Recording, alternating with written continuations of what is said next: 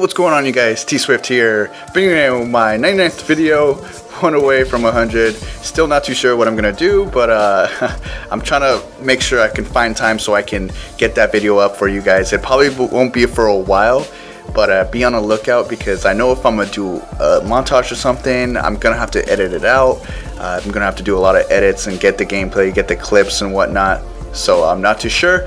It's gonna be a while for that 100th video, so you guys might have to wait for a few days for that video to come out. But anyways, today I brought you guys 101 kills with the PDW. We're using that Party Rock camo. Party Rock is in the house tonight. Oh yeah, you love my singing vocals. I go ham. I go ham. But anyways, it's a pretty good gameplay. I go 69-1 in the first round, looking bow swift. But the second round, I died about 10. I think I get 10 deaths in the end of the game. Sloppy, ugh, nasty. When it comes up, I'll tell you guys what happened. But you know, it's still, nonetheless, I rushed for that 101 kills, getting that gameplay for you guys. So enjoy. But let me do a topic real quick. What I want to talk about is something that's been going on a lot lately. A lot. I don't know what it is. Don't know what it is. Swift don't know what it is. But anyways, people, you know, haters. Hate.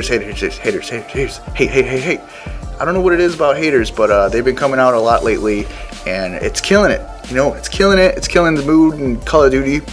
It's not fun. Like, I work all the time, you know, and I come on Xbox and I just want to play my game.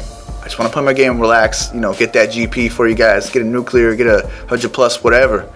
I just come on and I get my gameplay, and that's it. You know, I play and have fun, play with some homies, and that's it. But what I can't avoid is when you whoop someone's ass. You know, people gotta be mad about it. They gotta talk shit.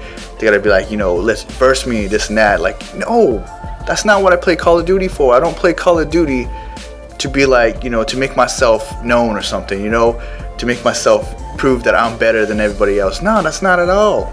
I enjoy it. I like this game. I've been playing since COD 4. But, you know, it seems like the new age, new era of Call of Duty players, everybody's got something to prove.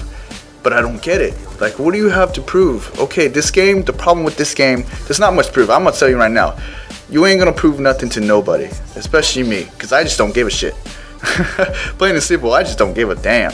But people seem like they have something to prove, and with Black Ops 2, with the connection, the way it is, it's all luck. It's all, you know, who's got the better jump on someone when it comes to connection.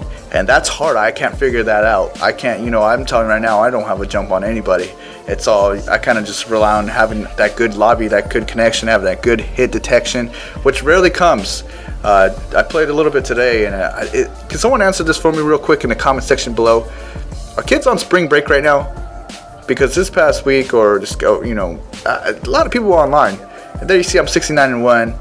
I'm gonna go get that, try to get that B flag so I can get my swarm on. But in a second here, you're gonna hear something really fun. Hostile swarming. Yeah, that's right. You hear this enemy swarm coming up. Yeah, I heard in the beginning, before this round started, someone got a care package. Can you believe that? Come on, Treyarch. Really?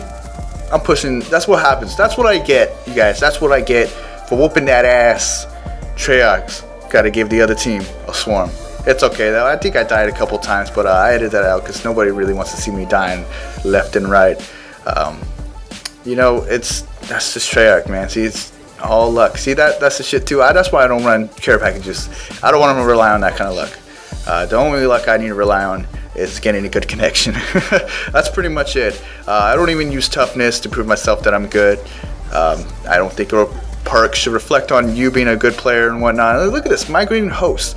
After having 2 swarms called on him, now that dude decides to leave the game after losing a gunfight. Come on, see? But you know what? I'm not gonna hate. I don't do that. I don't send messages like, "Hey, you rage quitter." I don't do that. I stopped doing that. I had a point. There was times where I've done it. You know, I just got really frustrated. I'm like, man, why are you leaving the game? Damn, man. But you know what? It's another thing. Is full squads. When you verse a full squad, they think they're hard. They think they whoop that ass. But you were solo. You didn't have your squad. It's okay though. I tell them we'll come back to him next time. But to this point, I just don't care. You got something proven to me, you ain't proving nothing. Hope you guys enjoyed the video. I'm out. Peace. Whoa, I'm waking